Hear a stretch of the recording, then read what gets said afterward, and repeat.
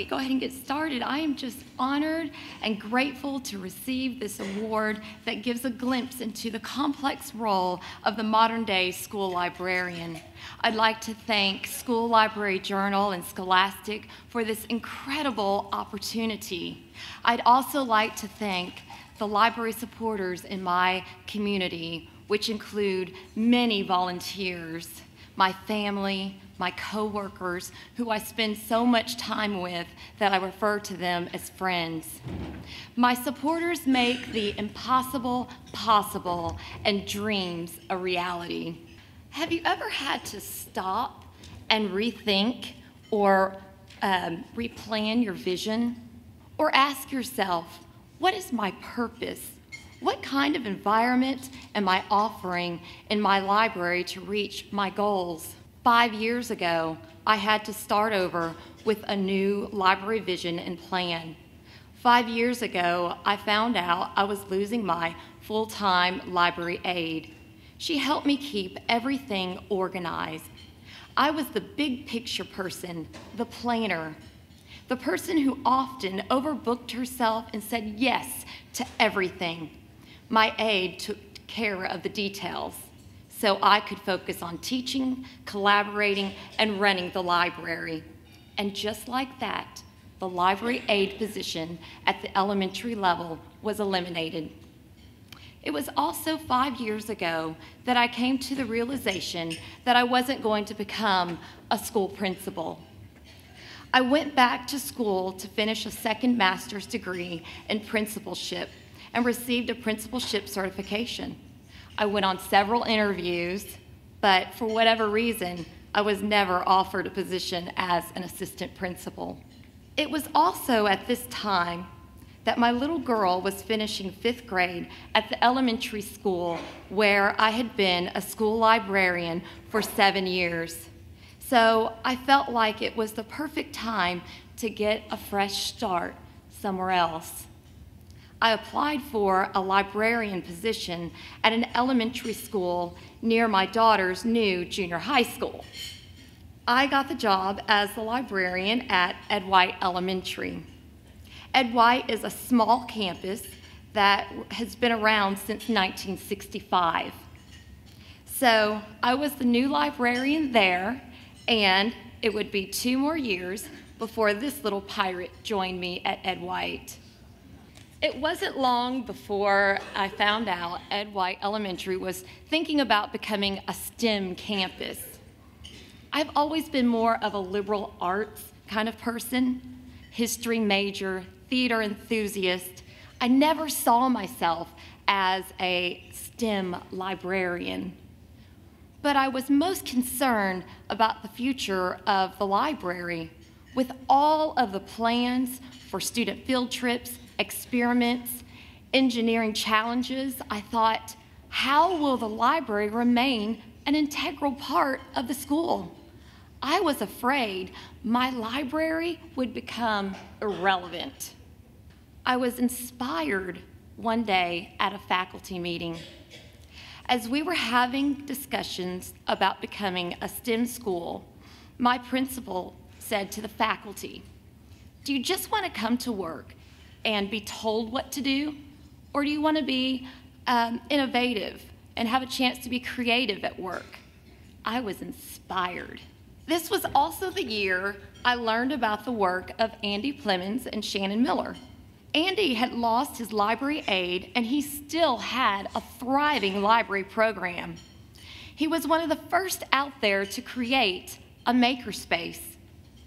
I was inspired by Shannon Miller's blog and plethora of innovative ideas she offered librarians and continues to offer.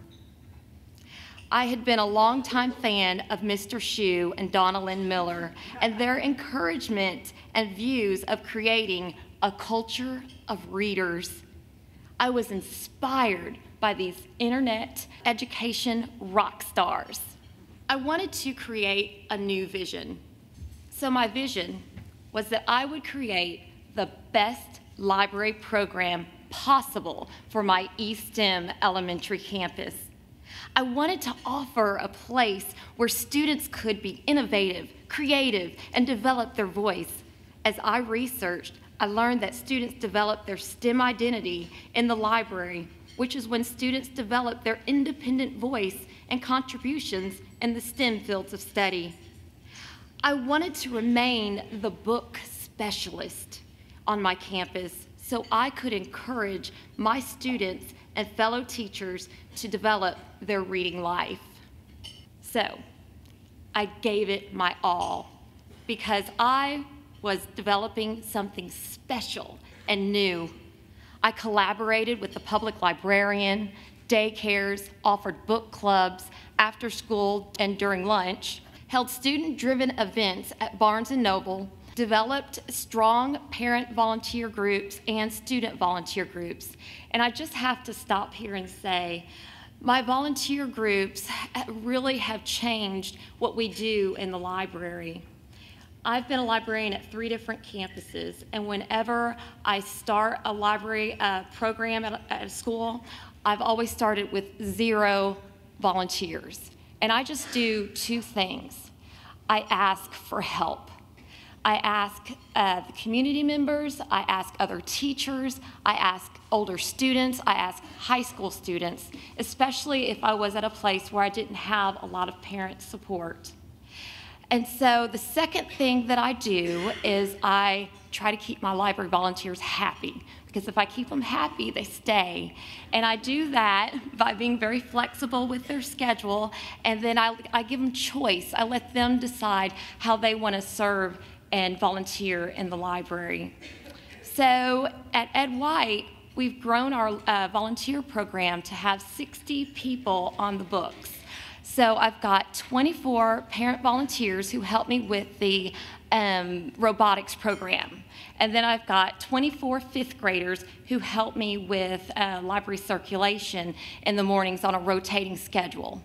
And then I've got 12 core volunteers made up of parents and community members, and they help me with circulation, and they help me with reshelving the books and special programs, and also with makerspace.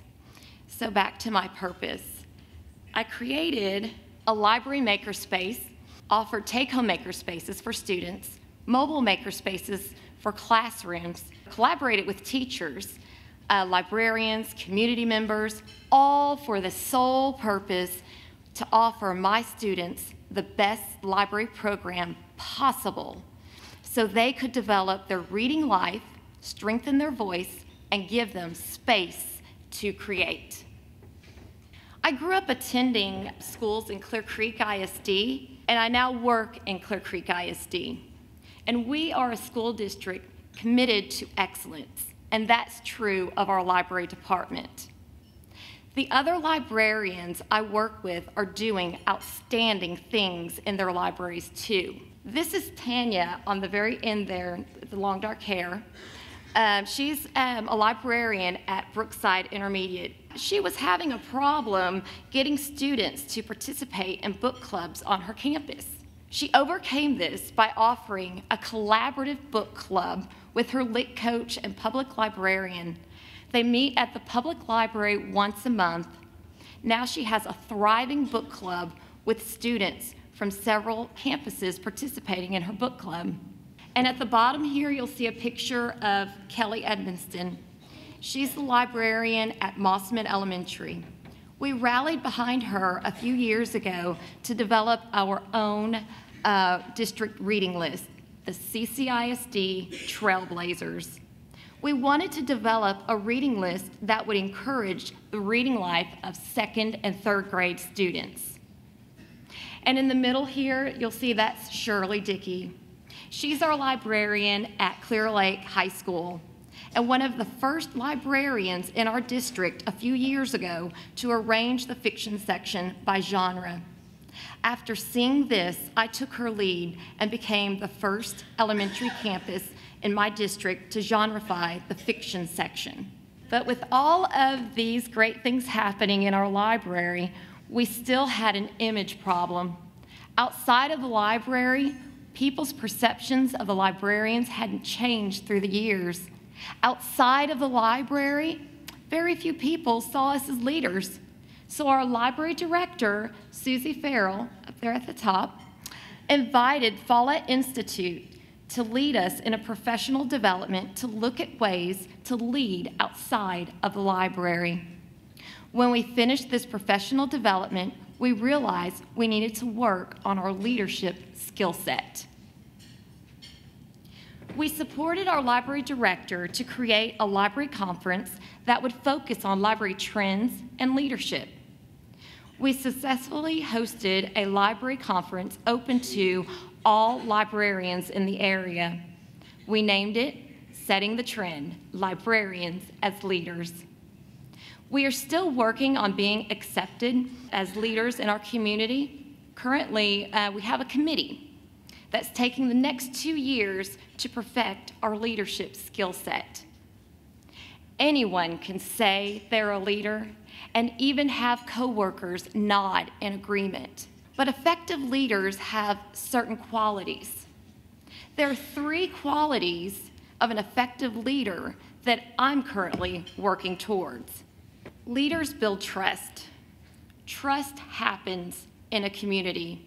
And to be a part of a community, the members need to get to know each other. One way to do this is through sharing stories. We are connected to each other by the stories we share. Take time to listen to other people's stories. Recognize we are on a journey, not a race, and it will take teamwork to cross the finish line. I strive to build and maintain relationships built on trust and respect. I do this by letting people see me work hard on school initiatives and library initiatives. Collaborating on projects that will last years has built trusting professional relationships. It's okay for students to make mistakes and learn from mistakes. As a leader, I have to let perfectionism go and embrace learning from mistakes myself. Without fear of failure, I can develop grit and have a growth mindset. As I practice and promote resilience, I'm ameliorating my expertise on library topics so I can have the courage to stand up and promote my educational beliefs and keep trying even when things don't go as planned. It's all about the process in my library, not the final product. As my students develop resilience, I also develop grit. I've been reading a really good book. It's called The Innovator's Mindset, and I thought there was a perfect quote. I thought I'd share it. It states, "Leaders, whatever their role, affect change if they allow others to see them taking risks, failing, recovering, and taking risks all over again." So, reflection. As I develop my library, I want to make sure that I take time to reflect. Have I asked for feedback? Have I pondered the feedback? How can I make it better? What should I do differently next time? What did I learn? Am I building a safe environment where people can create, collaborate, innovate, and develop their voice? These are all questions I want to reflect upon. Thoughtful reflection will lead to a stronger library program that is inclusive, empowering, and engaging. And that's the direction I want to lead my library. So right now, we're faced with a literacy crisis. And on the Laura Bush Literacy Foundation website, there were some very alarming statistics.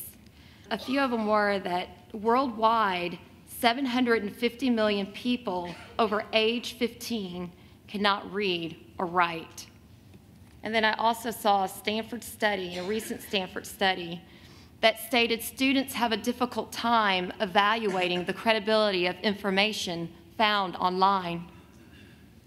Children who do not read by the end of grade 3 have a 1 in 8 chance of ever catching up and are 4 times more likely to drop out of school. Having books in a home results in children reading more often and for longer lengths of time. Having books in a home is more significant factor than family income in determining whether a child will be a frequent reader. Children and teenagers who read for pleasure on a daily basis score better on reading and writing tests than infrequent or non-readers. Librarians serve a unique role because we support all of the literacies in the library. So we can lead the way and do something about the literacy crisis. As librarian leaders, we can offer book clubs, reading challenges, and promotions to encourage the love of reading and developing a reading life. We can offer screencast videos, classes, individual help to help patrons promote and acquire information and digital literacy skills needed to critically navigate the internet. We can offer diverse books so all of our patrons can find themselves in our library books. We can offer programming to combat the literacy crisis. We can lead the way and develop collaborative partnerships with parents, teachers, administrators, community members to solve the literacy crisis. But even with all of that still in place, there's still room for innovation to cultivate literate lives. So I call on you, my fellow librarians, to take a leadership role and share solutions to end the literacy crisis. Thank you.